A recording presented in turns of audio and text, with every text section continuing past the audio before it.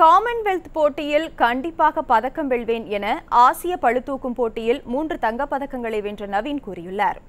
ஹாங்காங்கில் நடைபெற்ற 16வது ஆசிய பளுதூக்கும் போட்டியில் இந்தியா சார்பில் சென்னை அயனாவரத்தை சேர்ந்த நவீன் பங்கேற்று 83 கிலோ எடைப்பிரிவில் 3 தங்கப் பதக்கங்களும் 1 வெண்கலப் பதக்கமும் வென்றார். இந்த நிலையில் ஹாங்காங்கில் இருந்து விமானம் மூலமாக சென்னை வந்த அவருக்கு பெற்றோர்கள், நண்பர்கள் உற்சாக வரவேற்பு அளித்தனர்.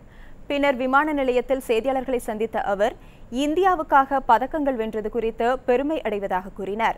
மேலும் காமன்வெல்த் போட்டியில் பங்கேற்க இந்தியா சார்பில் தேர்வாகியுள்ளதாகவும் காமன்வெல்த் போட்டியிலும் கண்டிப்பாக பதக்கம் வெல்வேன் என்றும் கூறினார்.